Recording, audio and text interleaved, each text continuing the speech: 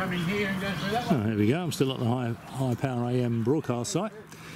This funny looking thing at the bottom of the tower there, you can see the tower is held off the ground. It's over a copper plate, but it's standing on quite a large ceramic insulator there.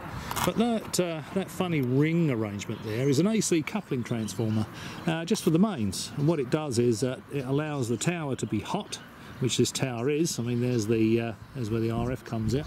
It's actually 70 kilowatts of unmodulated power coming out of this.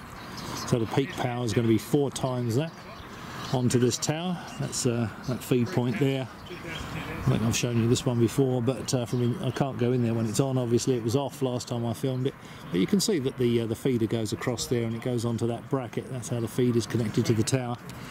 And the tower can be hot, and those rings there are probably about 2.5 feet in diameter, maybe a bit more, and that provides the AC coupling for the 240 volts for the lighting on the tower.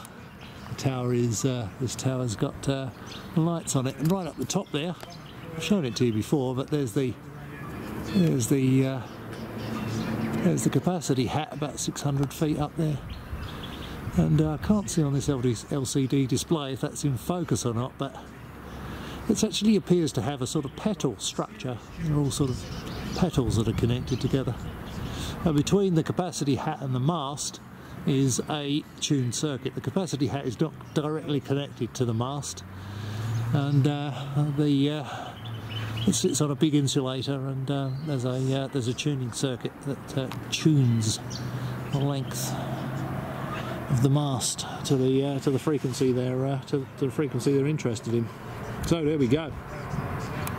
I think it's called an Austin transformer, that one, the light coupling transformer. As always, thanks for watching. Catch you next time.